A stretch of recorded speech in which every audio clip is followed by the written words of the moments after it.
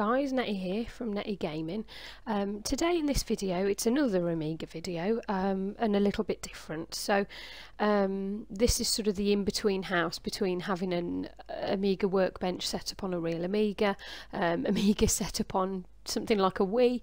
I'm actually just going to show you how to set up the WinUAE so you can run the workbench on a PC, to play on a PC. So we're just going to be talking about a little bit of configuring for the WinUAE, and I've also put my hard disk file on there for you, so you won't have to set anything up in terms of whdload, playing music, games, things like that. It's all ready on one nice neat package for you to play, and I'll give you a little walkthrough for it as well. So link in the description. There will be a link to a mega site, so what you will need to do is copy that link into your browser, or just click on the link and it will take you to here. Now I want you to download it. I've already done it, but once that's finished downloading, you want to save it, and if I just go into my downloads, it's here. So Amiga for PC setup. Now what I'm going to do is move it to my desktop, because I tend to clear out my downloads folder every once in a while, so I want to actually install this on my desktop so I know where it is for future. So I want to extract to Amiga for PC. Now this was zipped up using WinRAR, so it is the best idea is to have something like WinRAR on your computer, but you can use 7-zip and just extract to Amiga for PC, but I'm using WinRAR in this case, but as far as I'm aware both are fine. Okay, so we just want to extract it. It's not a very big file.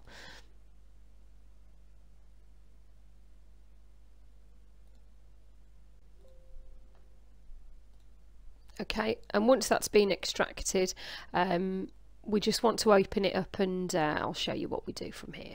Okay.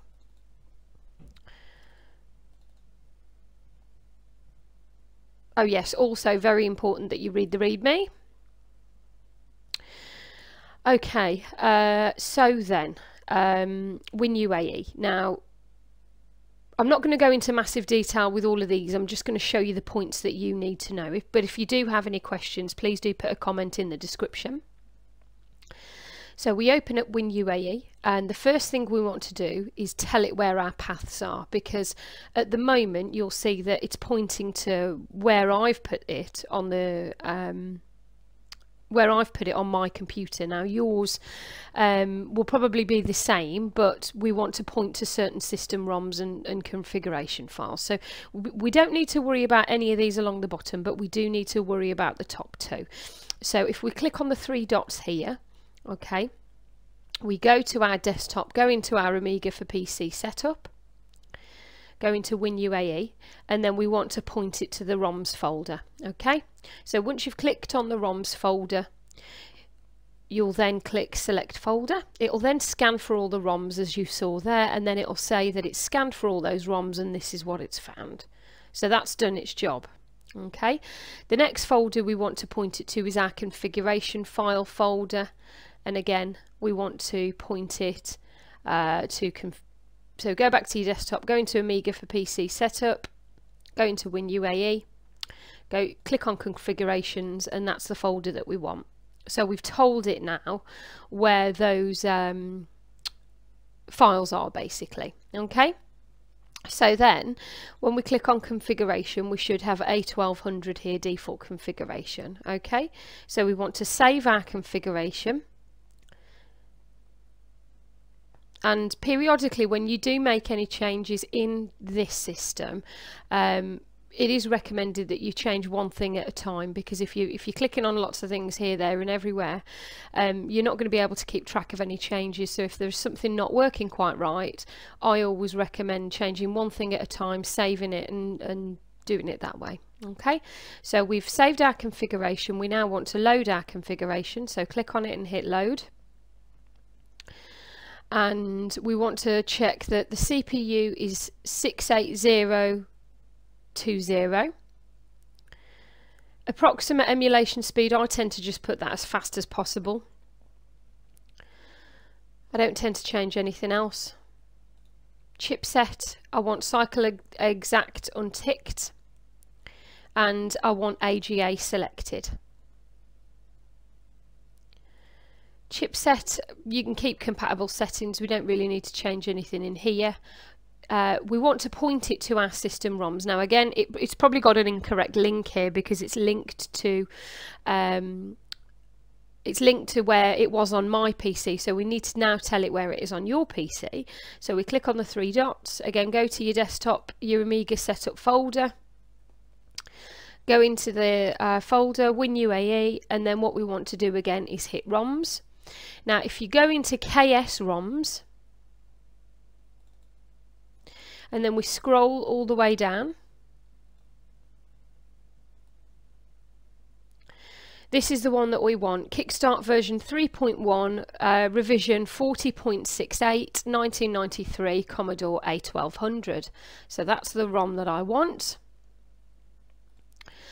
RAM folder, we could probably up that to 1.5. We'll keep that at, well, we'll put that up to 8. Chip, we can't really put that any more than 2 anyway. And then I think that's it for the moment. So yeah, so what we're going to do then is save our configuration. Sorry, click on it and save your configuration. Now it's really important to remember, if I just quit out and show you here, all of those settings that we've put in now have been saved in this file here.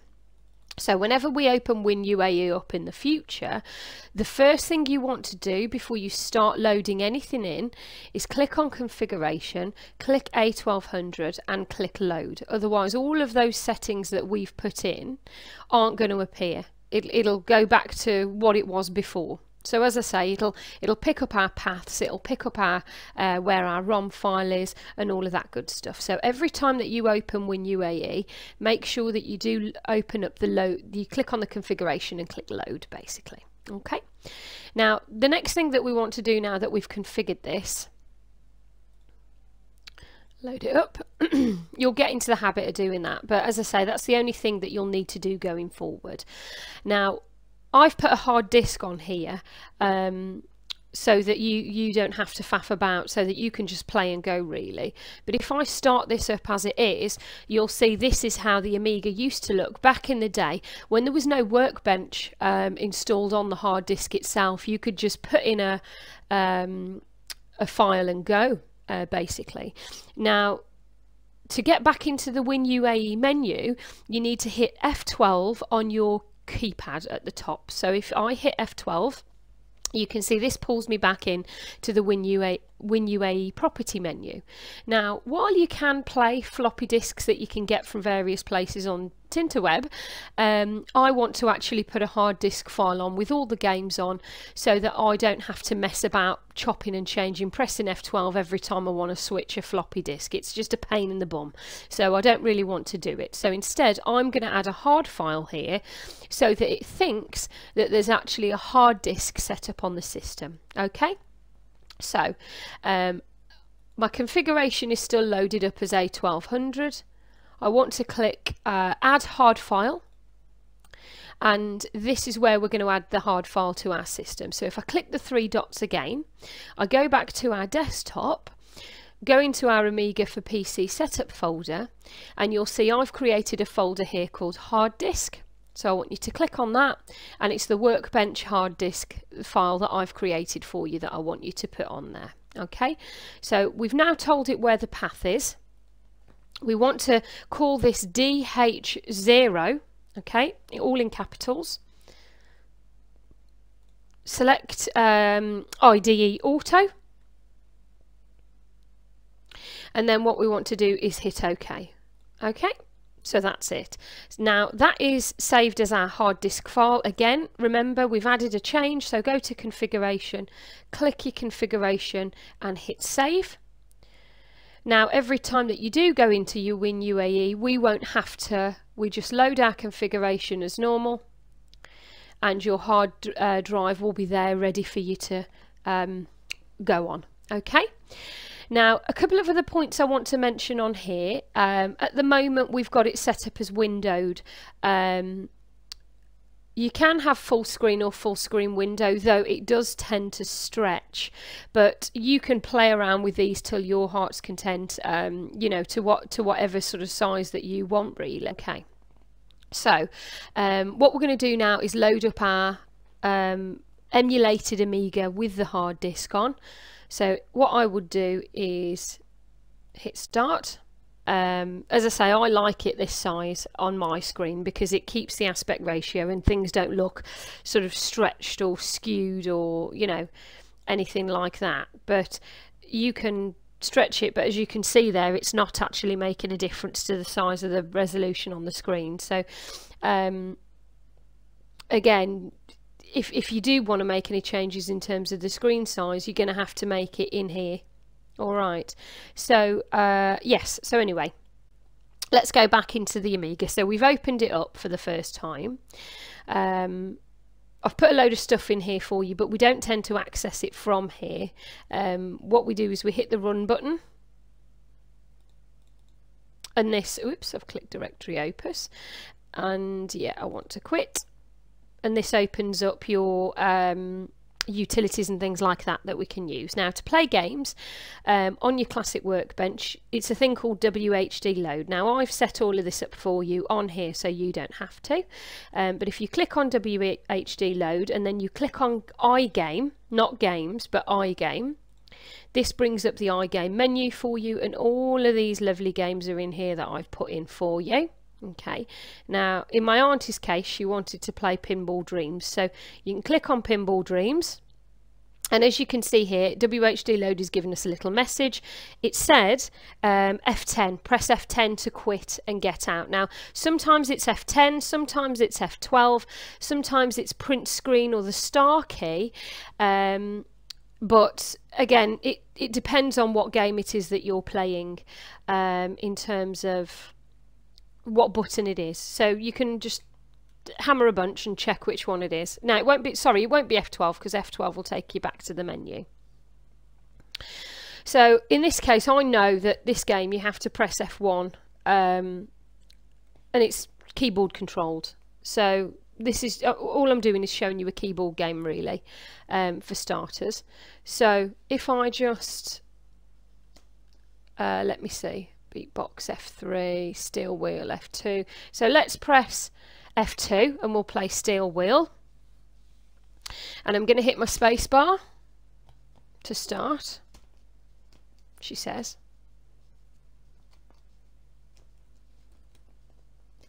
Or my down button. No, it's not, it's F1. What am I talking about? See, F1 again. So it's trying to remember how to play this. So down key for your ball loading, and then you've got your Alt on the side for your tabs. Alt either, well, either side of your I can't speak today. Either side of your space bar. Okay, so that's Pinball Dreams.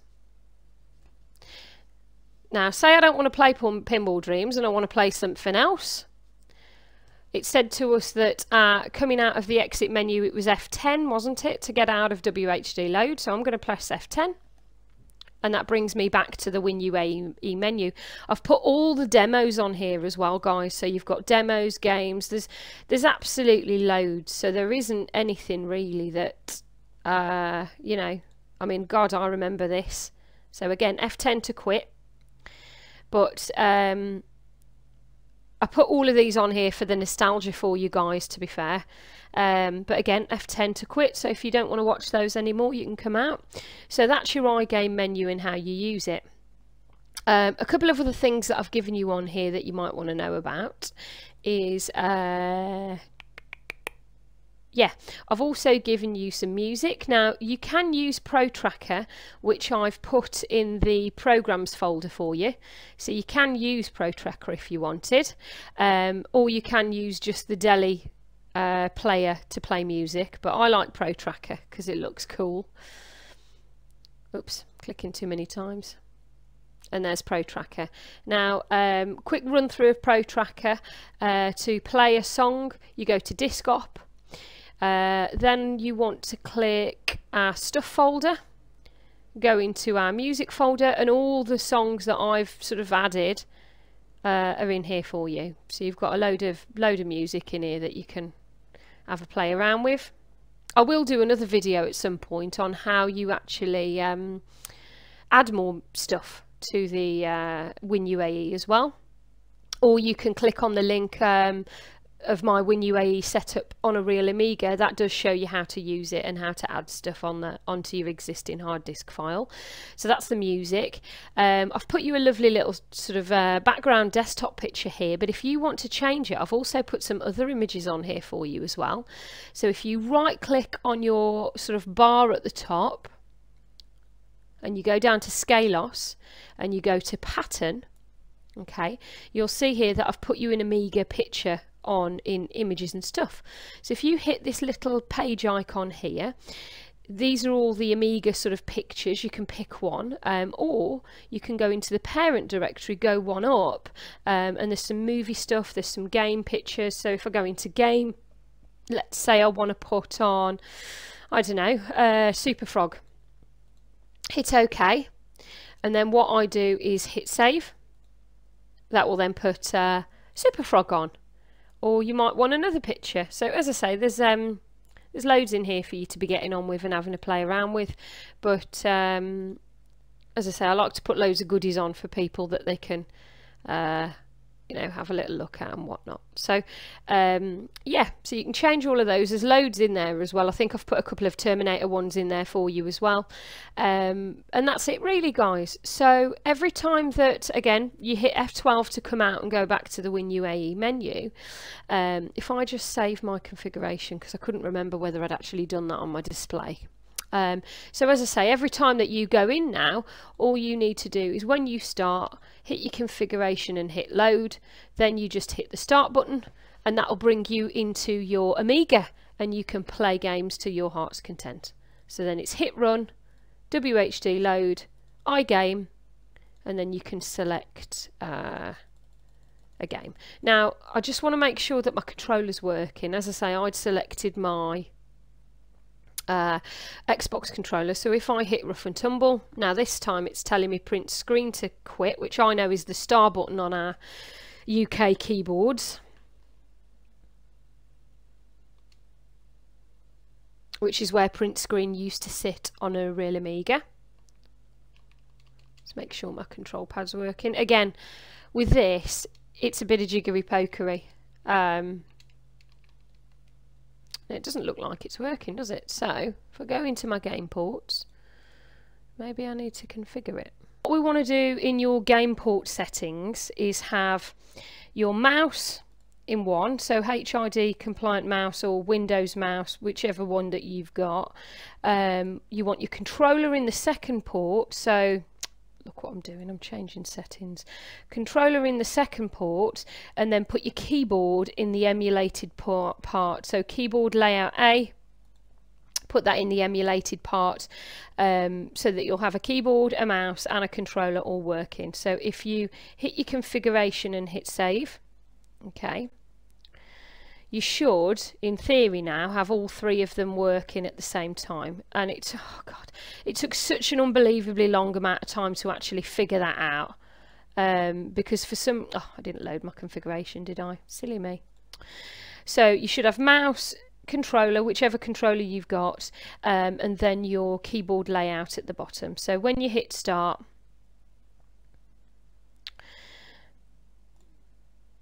you now should be able to use your mouse, click in directory opus again, go into iGame, let's go down to rough and tumble again because that's controller based.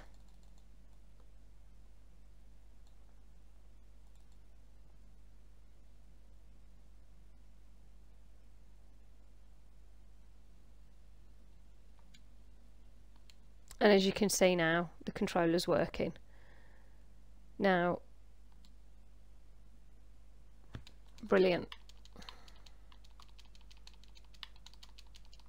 Yeah, works. Great stuff. Okay, so it was print screen to get out. In my case it's star, and that works as well. So it looks like our keyboard is working too, but just to double check, we'll go back into Pinball Dreams There it is. And it's F10 to quit in this case. And it's F1 to make your selection on the game here.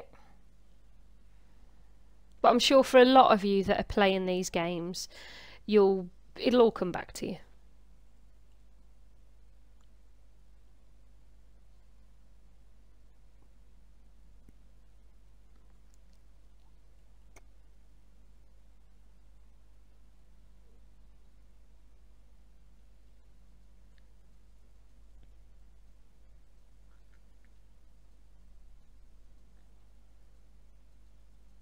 Okay, so we've got F1, F2, F3, F4. I'm going to go with F4 this time. We'll play Nightmare. And we've hit F1 to start the game. We hit our down to select the ball, and we've got our alt on either side, and they appear to be working beautifully as well. Excellent. So I've had enough of playing those. I'm going to come out now, so I'm going to hit F10. That brings me back into my iGame menu. And again, if you want to come out of this altogether, you hit F12. That'll free up your mouse. But yes, as long as you've got, just to reiterate, compliant mouse in the top, Xbox controller, or whatever controller that you've got in port 2, and then put your keyboard layout, which is keyboard layout A, in the emulated parallel port joystick adapter, and then that means that you can use the keyboard, you can use your controller, and you can use your mouse without having to keep coming back to this menu. So now, in theory, every time that you load it up, you should be able to load that up without a fuss. Alright, so that's my sort of video on it. Sorry it was a little bit longer than expected because I was faffing about, but if you do have any questions on how you get that set up, please do leave me a comment in the description. Also, feel free to like and subscribe as well, it really helps me out. I'll speak to you soon. Have a good one. You take care.